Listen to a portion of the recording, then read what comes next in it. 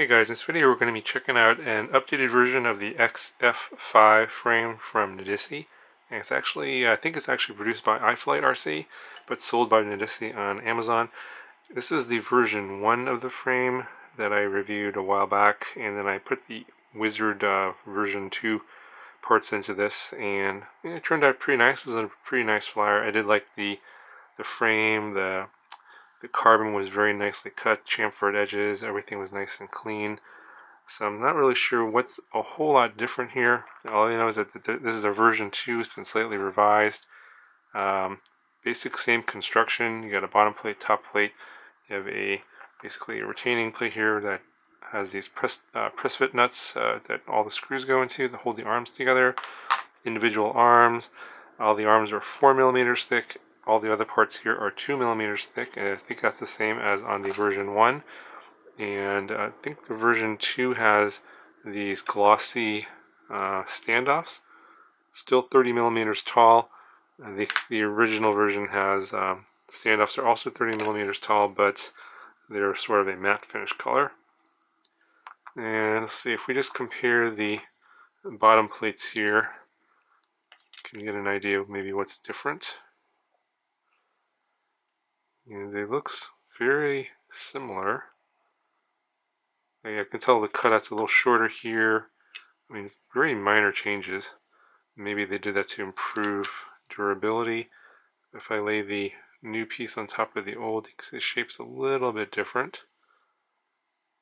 Not a whole lot of differences here.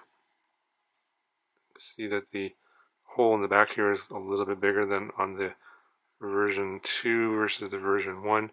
So that's a little bit smaller there. Maybe to save a little bit of weight. The arms are also pretty much the same. I do like the carbon from the NIDICI, at least on this particular frame. This is probably their flagship frame. They chamfered all the edges, so there's no sharp edges on this, and there's no carbon dust. So usually when you rub your fingers on the edge of the arms, you get a lot of carbon dust on your fingers. This was not the case.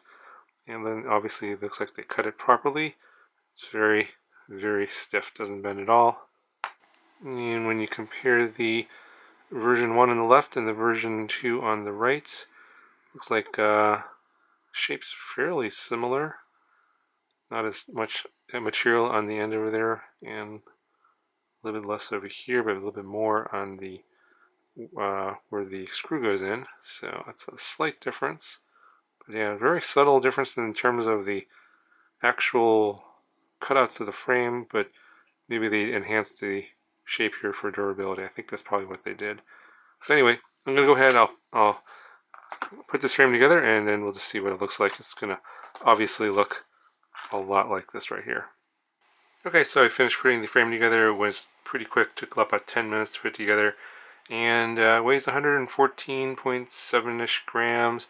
If you went and look back at my V1 video on this frame, which you can do by clicking the card in the corner, you'll know that the V1 frame was 104 something grams, almost 105 grams. So the V2 frame is about 10 grams heavier, so I'm thinking that they probably made some enhancements in the frame here somewhere to improve the durability. That's probably what, I'm thinking that's probably most frame people do when they frame designers, when they come up with the version 2, they probably try and make the version 2 a little bit stronger, so they probably add a little bit of extra weight here and there.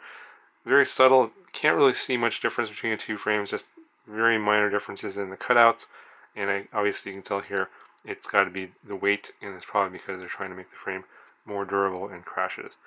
Anyway, so that's going to do it for this review of the XF5 V2 frame. I'll put a link in the description if you guys want to check it out.